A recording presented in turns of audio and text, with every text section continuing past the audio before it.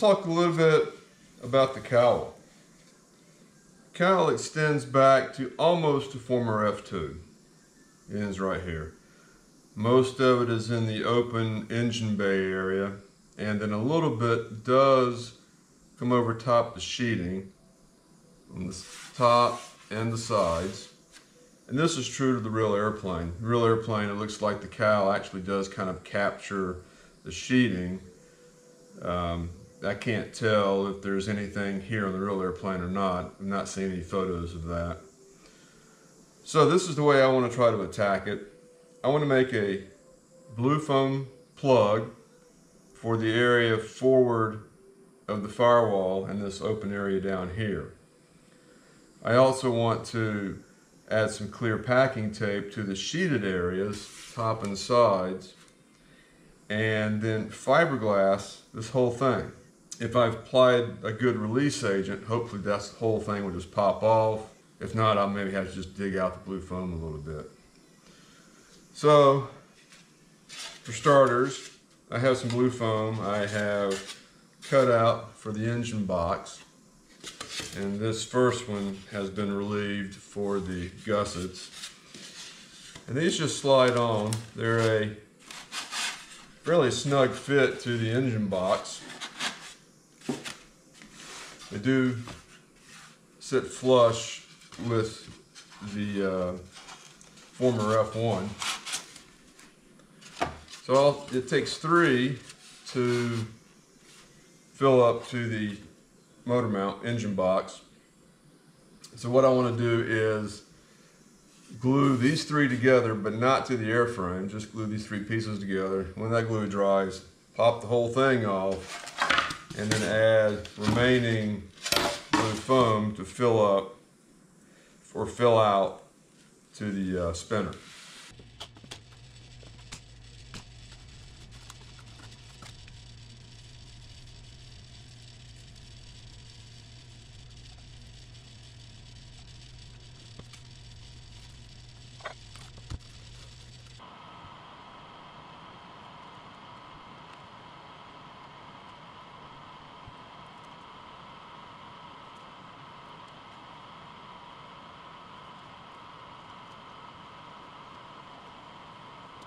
So for the cowl, I have the basic shape roughed out, just the top and then the sides.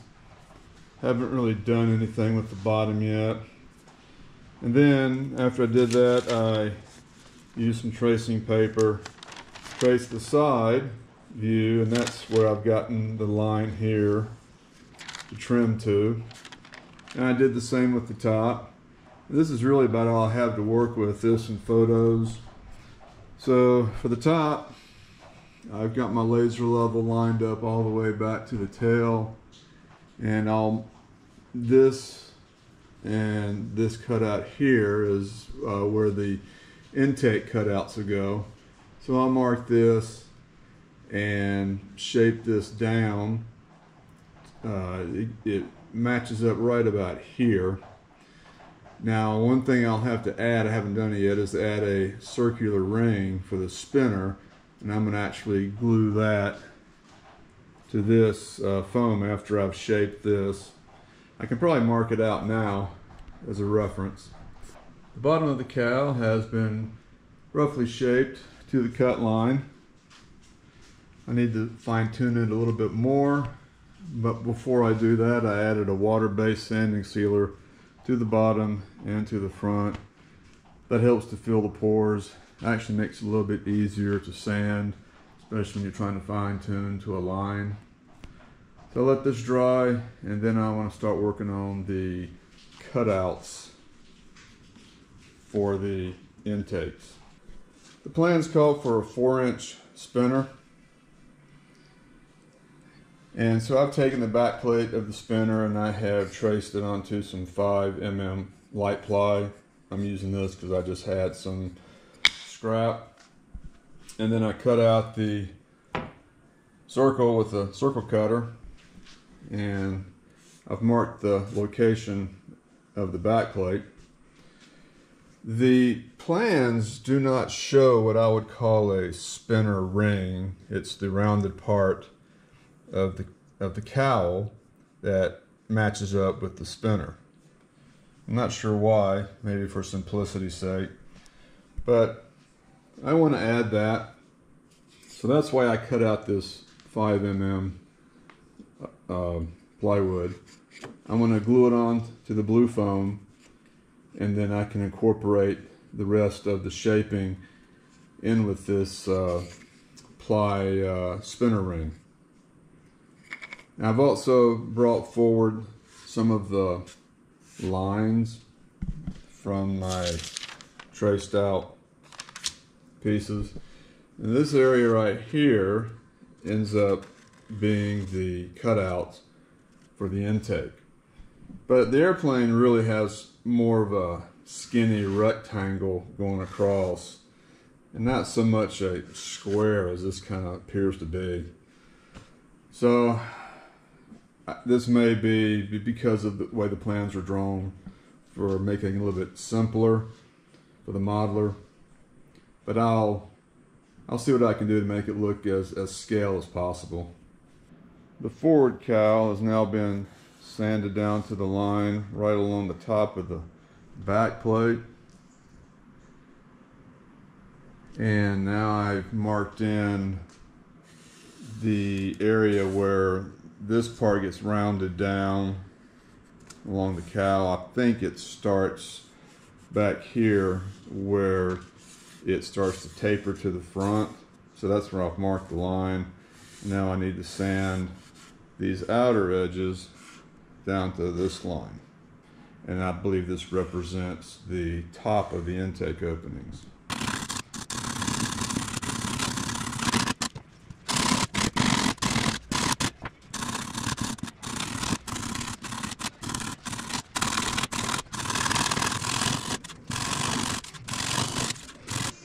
Before refining this shape even more and smoothing it out, I'm going to add some sanding sealer here. It'll help firm up the foam and make finer shaping a little bit easier.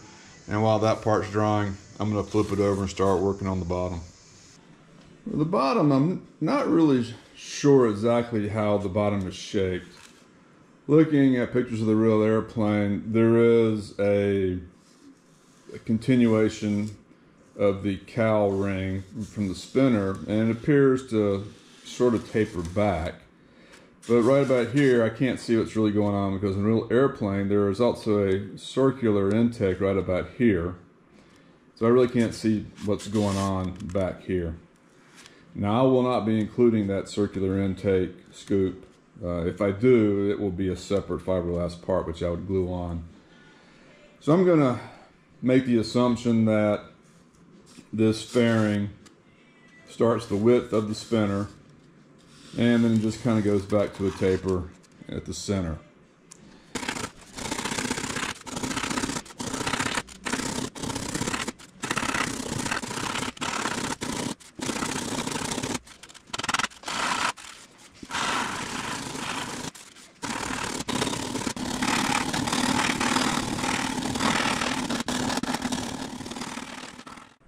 Bottom's been roughed out, just like at the top. I'm going to go in now and give it a coat of water-based sanding sealer, help smooth out the foam before I go in and start fine-tuning it.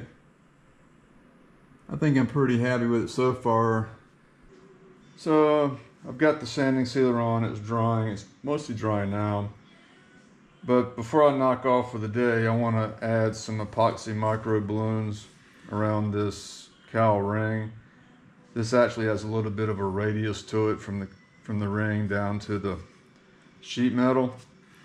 So I'm going to add some epoxy microballoons that I can sand to a radius.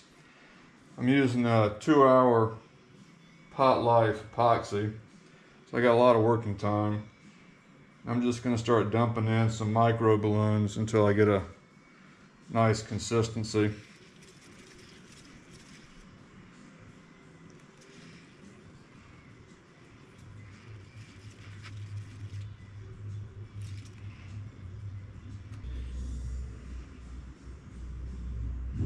All right, that right there is a good consistency. I can put a big blob of it on the stick, and it pretty much stays there, so that's what I'm going to use.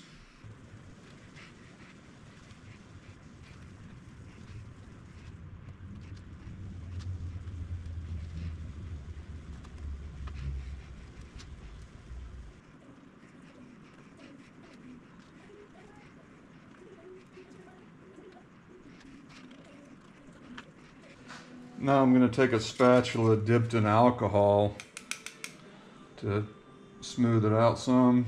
Alcohol prevents the epoxy mix from sticking to the spatula.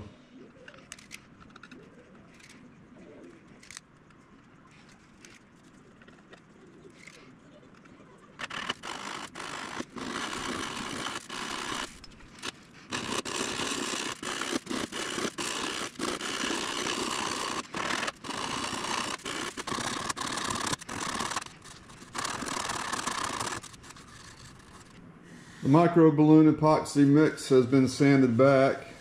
It's probably about 95% done. I really can't see what other sanding and shaping I need to do until I can get a coat of primer on, and that'll help really show any areas that need some more attention. So I think this part for now is done, and now to finish shaping up the cowl, I need to round over the sides, and then I need to work on the intake openings. So this is what I'm starting with on the bottom side. And this is kind of what I've come up with. Looking at the photos, this appears a little bit sharp, and then at the back it's quite sharp. The cowl actually ends up where this yellow tape ends. So this right here will be a sharp edge. And then so I've kind of rounded this off a little bit to kind of blend into the sharp edge. And the sides from the photos, this appears to really be kind of rounded. So it's sharp, rounded, and then sort of sharp again. Shaping the top sides is going to be a little bit trickier than the bottom. The plans show, and photos kind of confirm it, that as the cowl reaches its forwardmost part, it sort of slopes inward a little bit. That's what these lines here represent, and I brought them down along the front. There's also a lip. This is what represents the intake cutout. There's a little bit of a lip along the top, and then a larger lip along the bottom. So that's what that marked out. That's marked out, and then the hatched area is what I want to cut out for the intake. But as mentioned before, this kind of gives it sort of a box shape, whereas the real airplane, it's really more of a longer rectangular shape. So I want to try to maintain that rectangular shape. I think it looks pretty good. So I may cheat and not curve this one in as much as the plans show. What I'll have to do is do a little bit of shaping on the sides, smoothing out these hard edges right here, rounding those over a little bit, and at the same time kind of playing around with the intake and hope I can meet somewhere in a happy medium.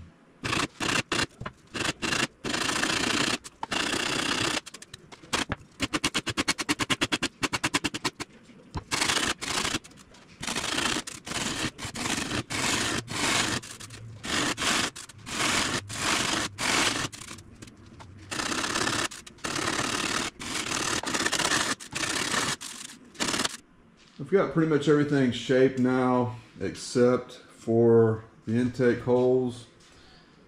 What I'm going to do is give everything another coat of sanding sealer and let that dry while I think about how I'm going to tackle these intakes.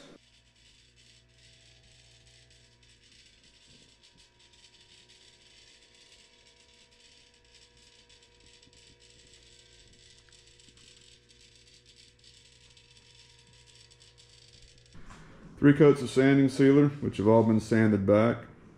Plug feels really smooth. Well, except for all the little depressions in it. But I believe the foam is fully sealed now, so it can accept a high build primer. I'll be using an automotive lacquer primer for that. That's why it's important to have the foam sealed. For the intakes, I decided to smooth them out and fiberglass over top of them, and then after the cowl is completely done and the blue foam is removed, then come in, cut out the intakes, and then line the intakes with some balsa, which can be rounded over to simulate the real thing. In the next video, we fiberglass the plug.